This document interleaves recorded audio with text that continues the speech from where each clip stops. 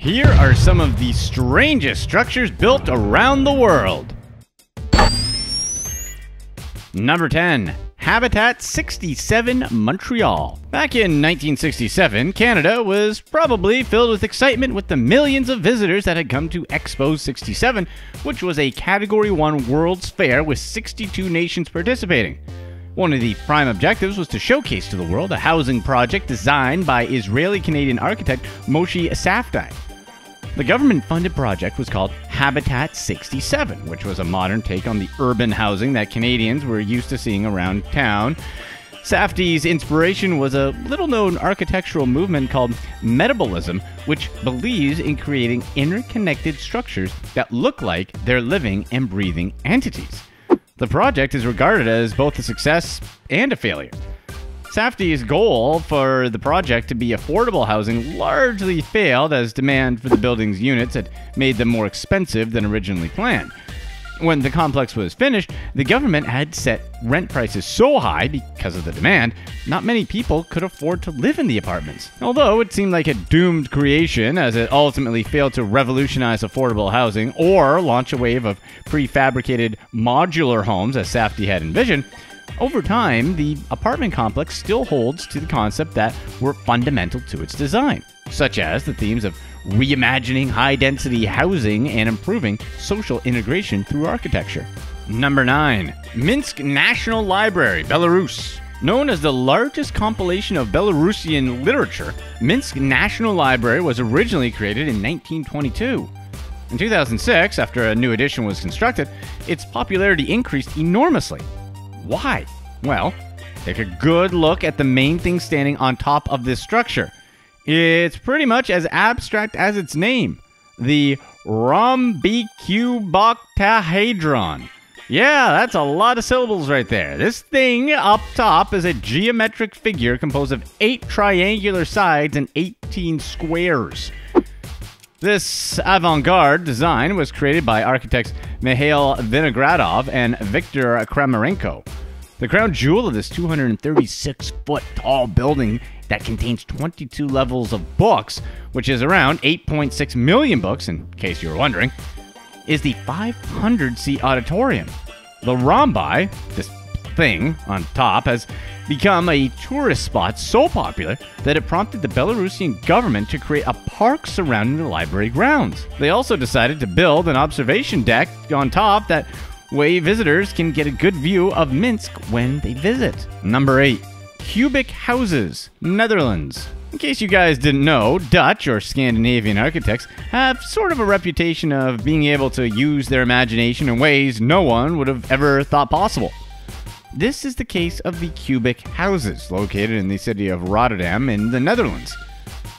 Designed and built by Piet Blom, the cube-shaped housing complex was a request by the Rotterdam Town Hall, which was trying to solve the city's overcrowding issues. They were even creating houses on top of a pedestrian bridge. The tilted structures, along with their bright yellow coloring, are definitely some crazy-looking buildings that commands attention. Made completely of concrete from floor to ceiling, the houses are made up of 3 levels. A ground floor, used as a living room area, a second floor for bedrooms and bathrooms, and a third level that can be used for whoever that lives there wants to do. The whole structure is angled, including its windows and walls, which means that the used living space can only amount to 25% of the structure's size. You might think this was a unique invention for Blom, but actually, this wasn't his first rodeo. He was asked to build a similar set of houses in the town of Helmond in 1977. Blom has said that his inspiration for the design was an abstract representation of a forest with the triangular tops of the houses being trees. Number 7. House Attack, Austria. You guys ever see a house attack anything? Me neither. Although it's not a permanent structure, House Attack is definitely a modern art piece that's made more than one person turn their neck when entering the Munich, the largest contemporary art museum in Austria. Created by Erwin Wurm, an Austrian artist and sculptor known for his outrageous and sometimes funny pieces, this art installation opened in 2006 and has become a fixture for art fans visiting the museum in Austria. I mean, who wouldn't want to see what looks like an upside-down house that's pretending to have crashed against a museum? What Irwin has tried to accomplish, and has done successfully throughout his career, is to confuse visitors about how anything in any state can be considered art. He's popular for his short-lived sculptures that generally take 1 minute to make, as it generally just involves real people and random objects. His installations tend to be ground for commentary and discussion, and House Attack isn't an exception. Number 6. Nautilus House, Mexico. You guys ever wonder what being a hermit crab would be like? Okay, this house isn't going to make you feel like a hermit crab, since hermit crabs don't have huge houses, but at least this house looks like a shell. One thing that's for sure is that the owners decided to create a home that was anything but boring. Javier Senasan is the guy behind this shell-shaped designed house, which has become a popular tourist destination after its creation.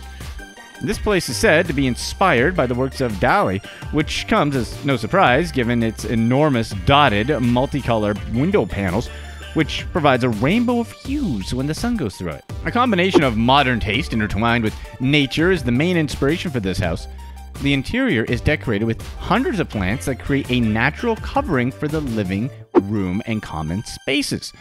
Although it's not the best use of space, as some of the rooms seem to be quite small, the notorious concave walls allow for subtle rays of light to bathe every corner inside the house.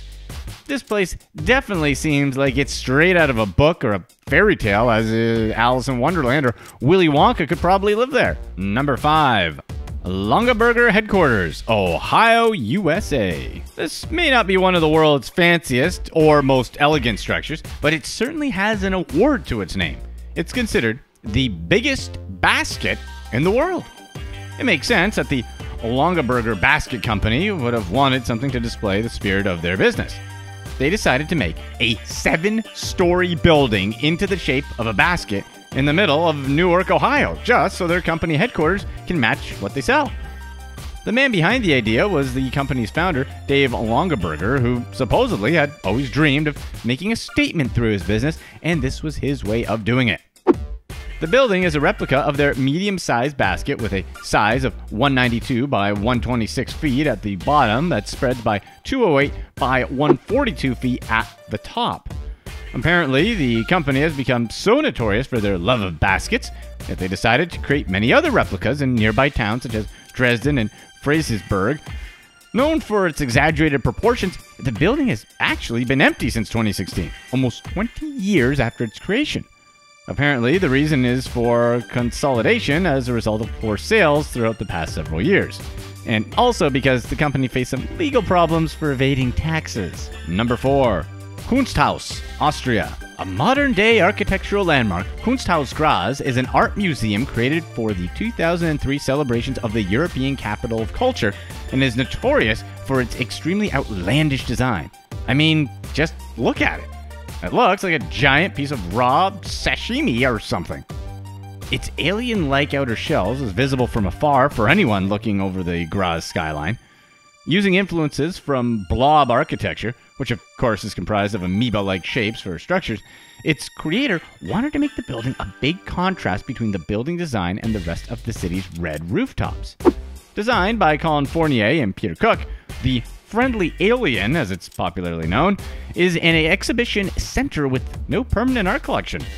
It serves as a contemporary art structure for temporary exhibitions. The surface of the building has over 1,000 beaming lights that can create patterns for decoration, which definitely comes in handy whenever a special event is going on in town. Number 3. Lucky Knot Bridge, China. You guys ever want to know what infinity looks like? Okay, the symbol for infinity anyways.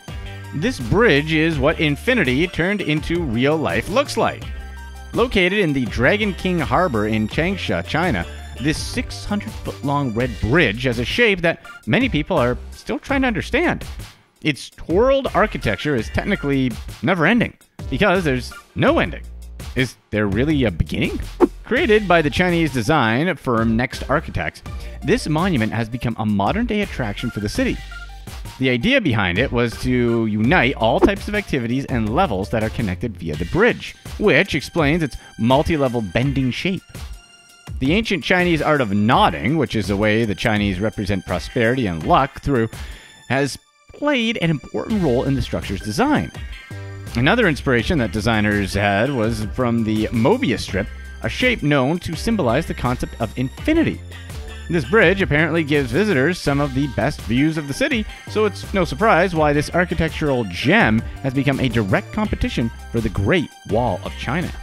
Number 2. Atomium, Belgium. Built in 1958 as part of the Brussels World Fair, many people thought that this decoration would be a temporary fixture in Brussels' landscape.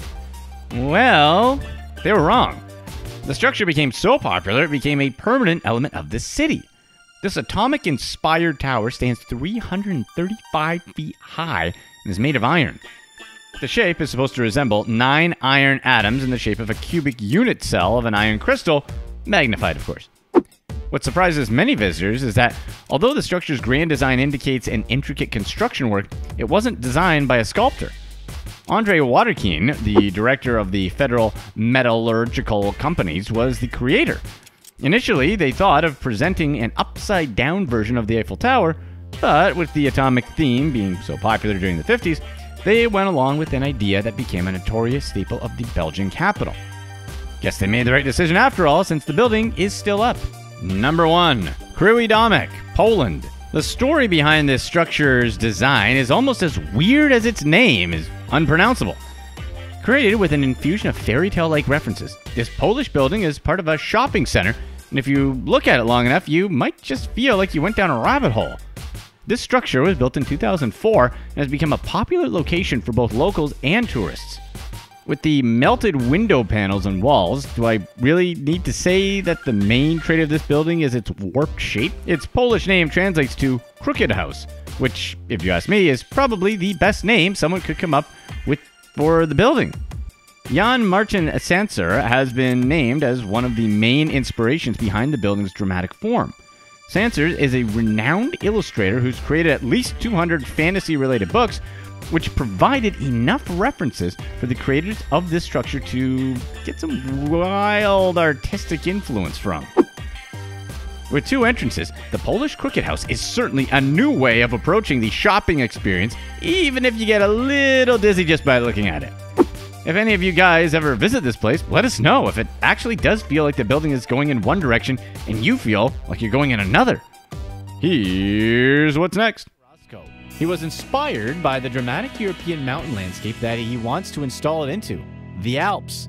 While no details of the hotel's interior have been released, its jagged exterior certainly imitates the sharp angles of the alpine peaks in which it is envisioned by Roscoe.